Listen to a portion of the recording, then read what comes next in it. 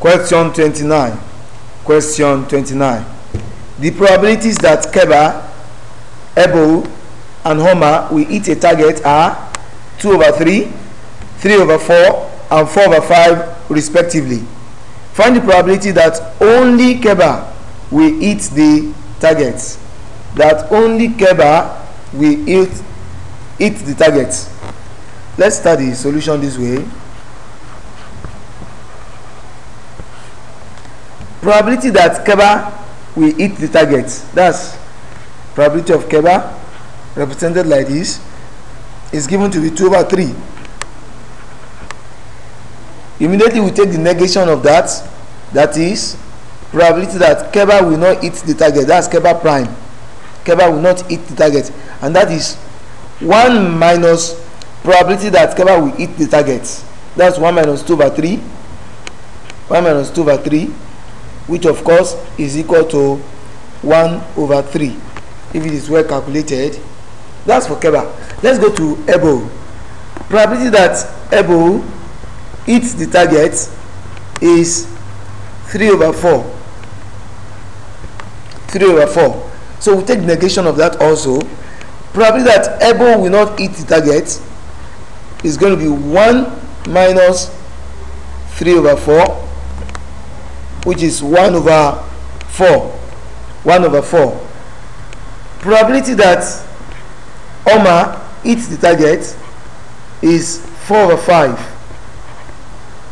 which of course means the negation is probability that Homer will not hit the target is 1 minus 4 over 5, which is 1 over 5, which is 1 over 5.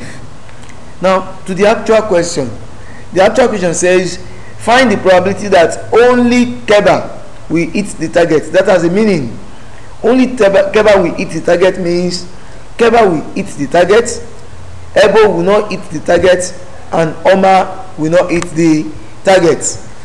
So probability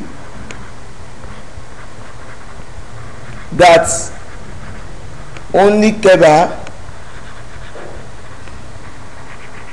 will hit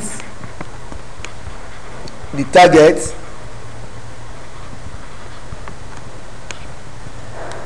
that's equal to probability Keba hits the target, and that's how to represent and using intersection, and Ebo will not, that's Ebo prime, will not hit the target, and Homer will not hit the target. So Keba hits the target, that's ordinary K. Ebo will not, that's Ebo prime. Homer will not, Homer prime. And that's represented as probability of Keba hits the target multiplied by probability of Ebo will not hit the target multiplied by probability of Homer will not hit the target.